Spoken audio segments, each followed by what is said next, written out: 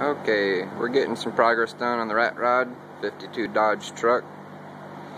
You can see I got quite a bit of floor replacement to do, probably 2 panels in there.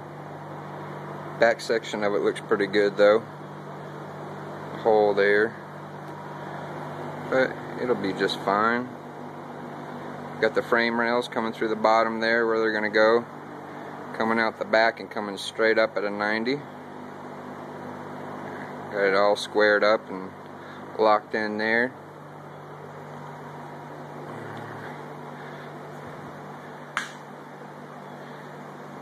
Dana 70 dually, sitting right where it's going to go. There. Right now, those plates are going to be the hangers for the back end. Drill through all 4 of them at one time.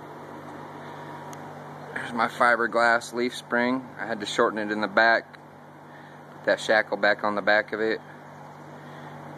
Once we get those hangers drilled, we'll be able to set them up in there and see how much of that leaf spring we have to shorten on the front end.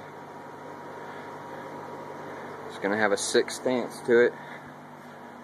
Something like this is what you'll see as it's going down the road from behind while you're eating my dust.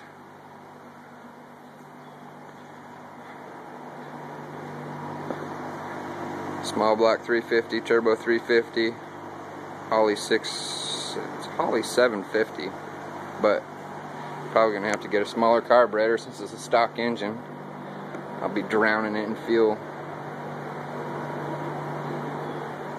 That's what it's gonna look like from the front.